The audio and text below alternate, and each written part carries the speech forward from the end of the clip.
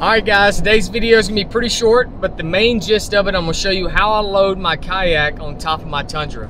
I think it'd be very informational for some of you guys that don't like straining to put your kayak on top of your roof, or maybe you want to put your kayak on top of your roof and you're not sure how to do it.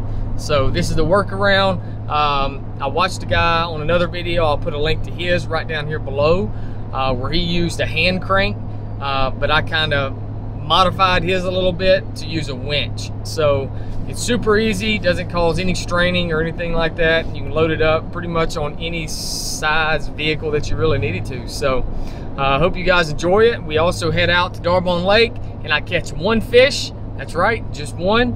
And I'm not gonna tell you what it is, but it wasn't a great day. So, but anyway, besides all that, we had a good time.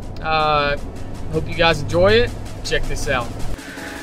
Hi guys, snow is out. It's starting to warm up a little bit. It's kind of rainy, miserable looking out right now, but we're gonna carry the kayak out. Got the new kayak lift I want to show you guys. We got it in full action right here with the winch and the Hobie. We got everything set up, so I'm gonna show you guys how it works. Basically, I haven't done it straight from the ground yet. We're gonna hit in. We'll turn on our winch.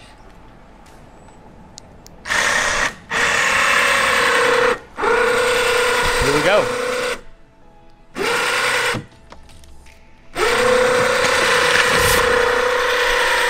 Just like that right there. 1, 2, 3.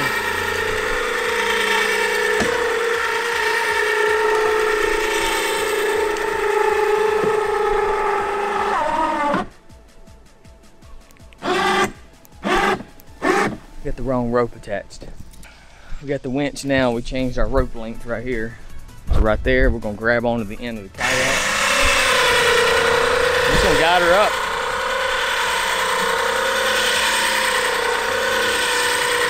Boom, boom, boom.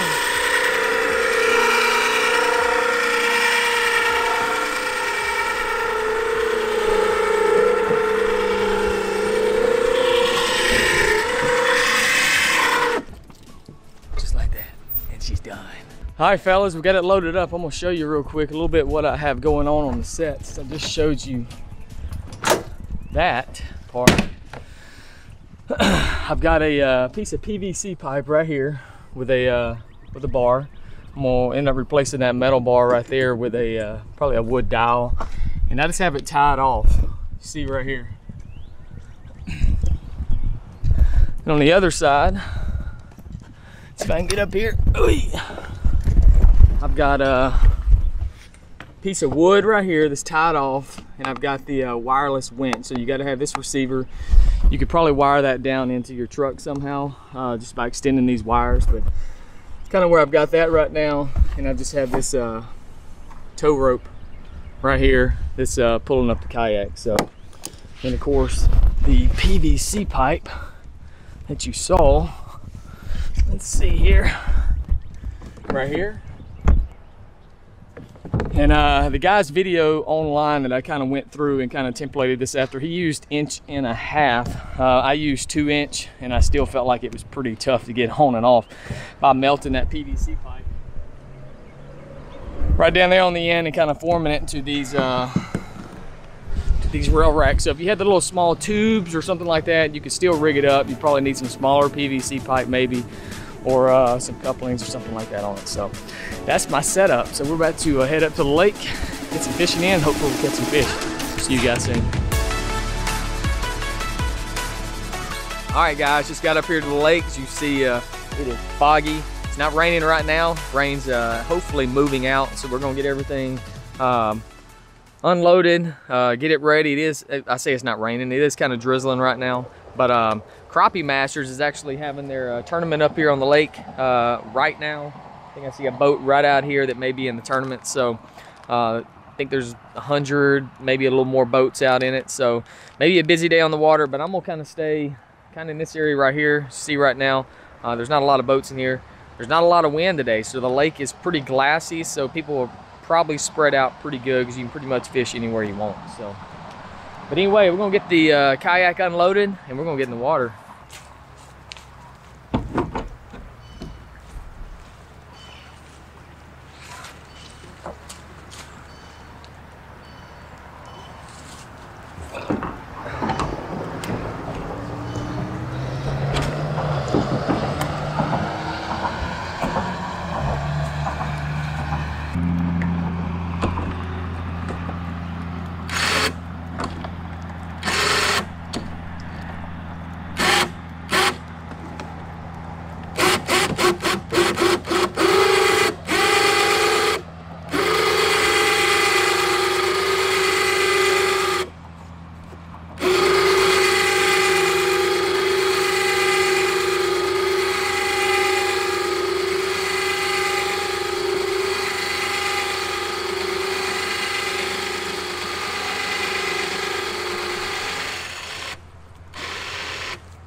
good deal.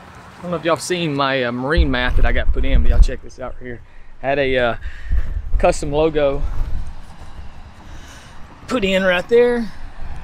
This is the green, kind of with a charcoal feel underneath it. So super nice.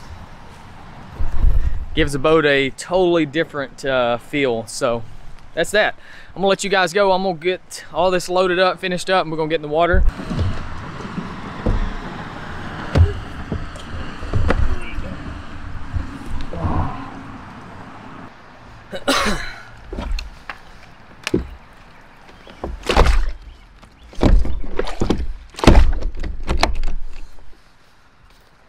All right, fellas, we are hooked up. We're live. Not live, but you know what I mean. We're ready to roll. We are ready. Lake D'Arbonne. Here we come.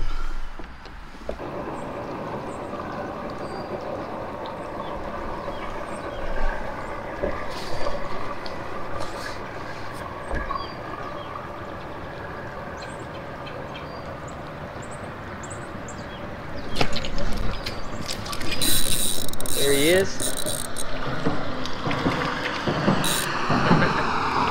Good old bass. Look at that. First fish of the day. Little largemouth. I hit it twice while I was down there. Look at him. Beautiful. Beautiful fish.